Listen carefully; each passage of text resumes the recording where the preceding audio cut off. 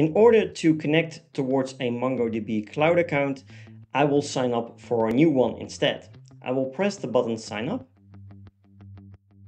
From here, I will press the button try free. From here, I will sign up with my Google ID. I will need to accept the privacy policy and terms of service, press submit. And now we are going through the personalization process. What is your goal? Let's say we are going to explore what I can build, what type of application. Doesn't really matter what you fill in here. You can personalize this towards your own preferences. Press finish. Now you can choose your cloud database plan. I will go with a shared free plan. Press create. From here, we are going with the free shared plan, and I will leave everything as is. You can also rename your cluster name if you like to. Totally optional. I will just leave it at cluster 0. From here, we will need to wait a little bit, but we can also fill in our username and password. You can then say create the user. We can then go towards where would you like to connect. Let's go with my local environment. And here it is important that you add your entries to your IP access list. These IP addresses are really important and allow you to connect UChat towards your database. In order to gain access from UChat, it is important that you use this IP address. And then also in the description, you could say, for example, UChat. This IP address basically gives you access from anywhere. And just to be safe, I will share with you all the IP addresses that UChat has that you can add, just to be sure that you can get access from UChat.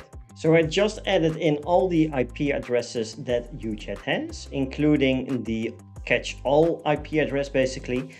But if you already created a database and want to add these IP access lists, then you can also go towards network access and you can add the IP addresses from here. This will allow you to manage your IP addresses that have access towards this database, and you can always add to them as well. You can pause the video to just copy over all of the IP addresses just to be safe. Once you are done, you can go towards the database section on the left-hand side. Then go towards the connect button. From here, we can just choose a connection method. So let's say connect your application. And from here, we basically have all the information that we need. We have the cluster URL, which we can copy. So let's head over towards UChat and go towards the server domain and just paste this URL in. For the username, you will see the username access here. So let's copy that over as well. For the password, it will be the password that you set up for this user. So I will just fill that in right now. And the database name will be listed here, will be cluster 0. So let's fill this in. There we go. Press save. And if all goes well, the data should be verified. So let's test this section out. Let's create a new data store and name this UChat demo. Let's go and add a field. So let's say this field will be the first name. It will be a text field. And we can also add a label.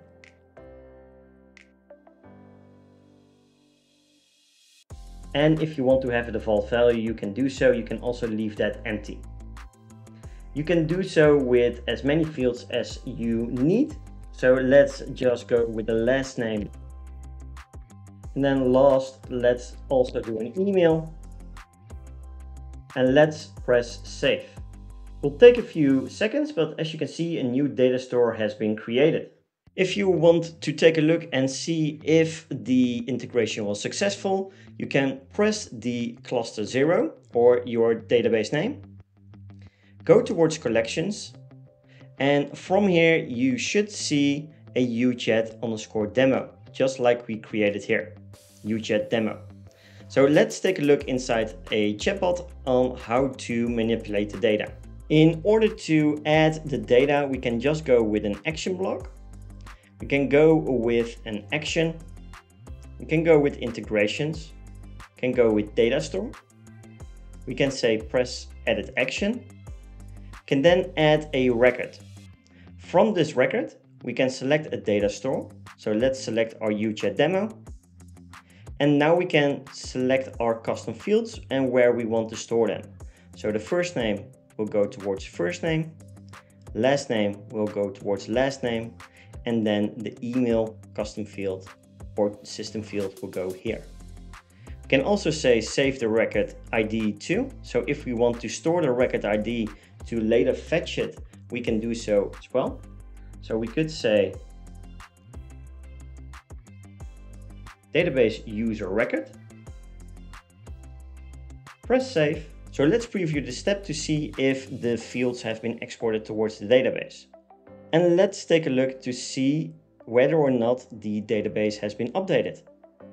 So let's just refresh the page.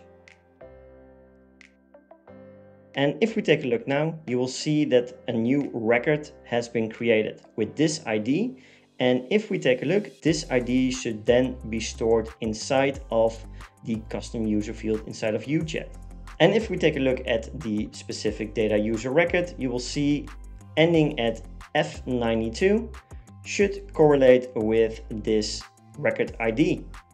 This will also allow you to fetch all the available data from this certain record.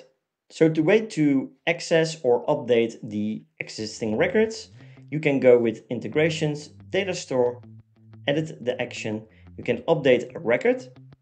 You can add or replace a record, and you can also search records. So we return the records matching specific criteria. You can also find a record. So there are a lot of options to choose from, but if we say we want to update a record, we can select the data store again.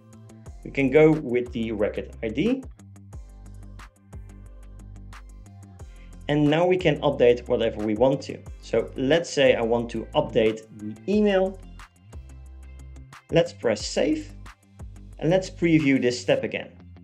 And if we take a look inside of the database, we should now see an update of the email.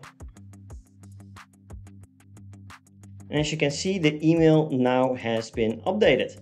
So this is the way that you can create and manage a database inside of MongoDB. If you like this video, do consider dropping a like because it will help us reach more people and discover the power of chatbot marketing in combination with UChat.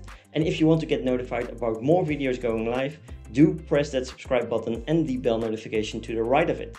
For now, have a great day, take care and talk soon.